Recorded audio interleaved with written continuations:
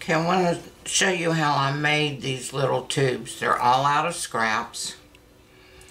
And these are the earrings to the necklace. And I double silk screened them using 2 separate silk screens.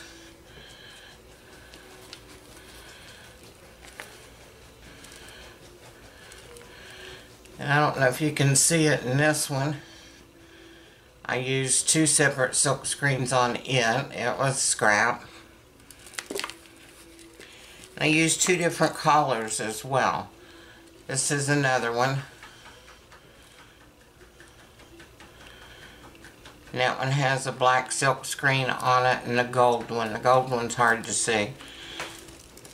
But this gives you a reptile skin sort of look to it. And that's what I did with these tubes. And how I made these tubes actually was with Tiny Pandora's Beads and Blend Kit. And you get 3 templates in the triangles of what size beads you want, and this will determine, your flat big back side will determine what size your bead is. And you can do the roll beads, and I'll show you one in just a second. But I rolled the beads on the metal tube that comes with the kit. And that's the size they are, and I baked them on the metal tubing.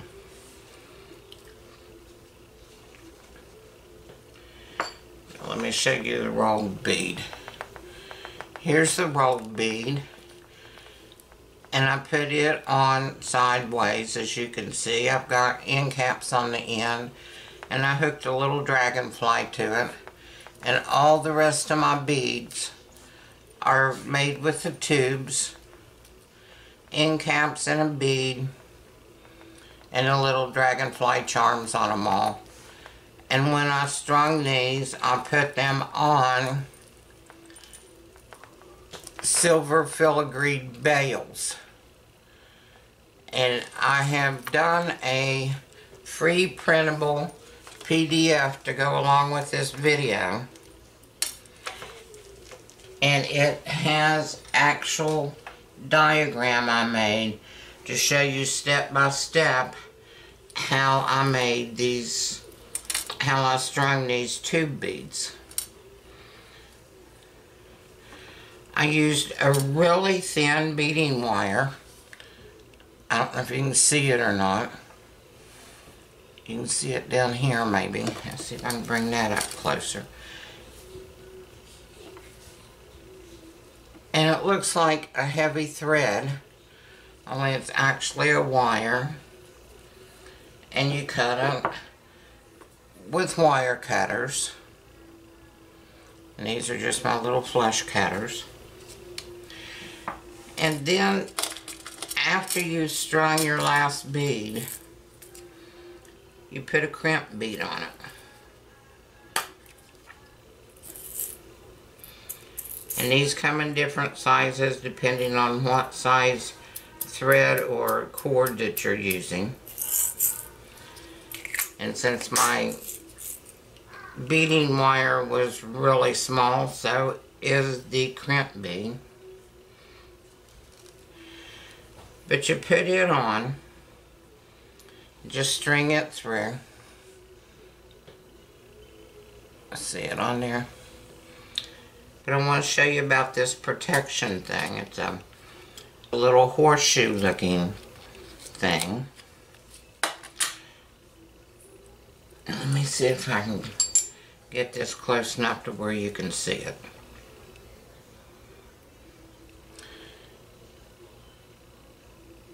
It's a little horseshoe thing. And it has little tubes on each side for your wire to go through. And when you put your wire through one side,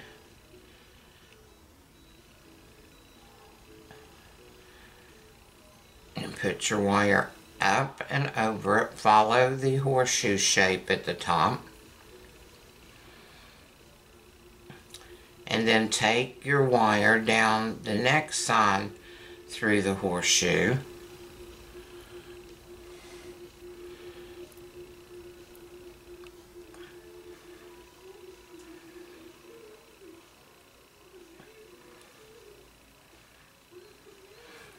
Okay, can you see it?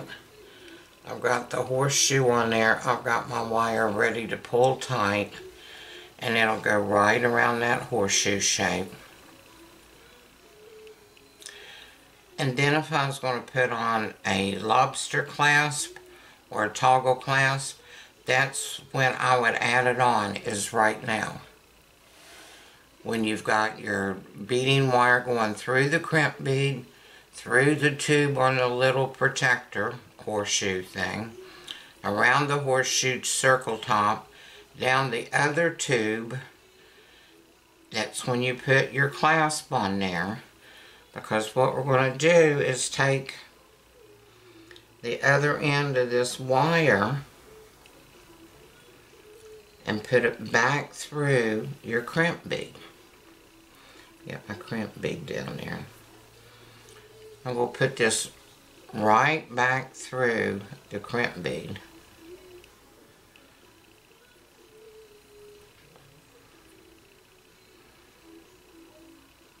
And now I've got both ends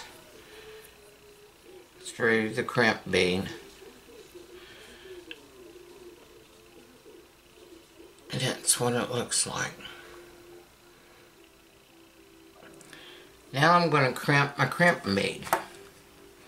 I'll take my crimping tool and put it in the last crimper space and push, and it's going to go flat.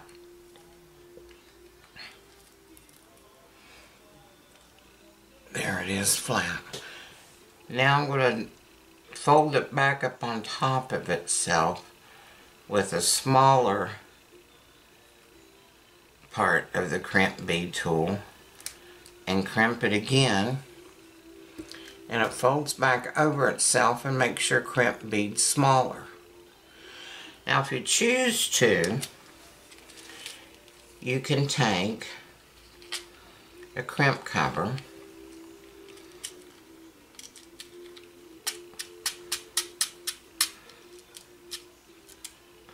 and I think I got all of these supplies at Amazon, and I like them in these little separate things. That way I don't lose them.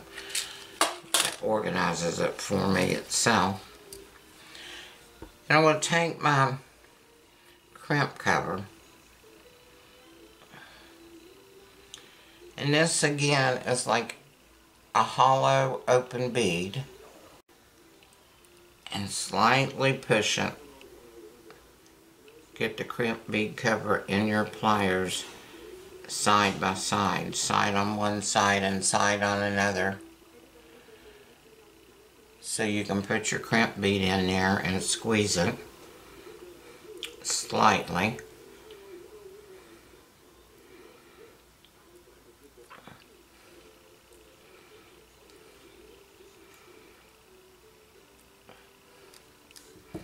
Because you just want that bead to cover up your crimp bead, your cover.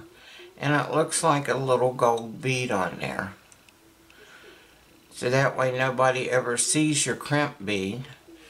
And you've got your clasps coming out your horseshoe protector side.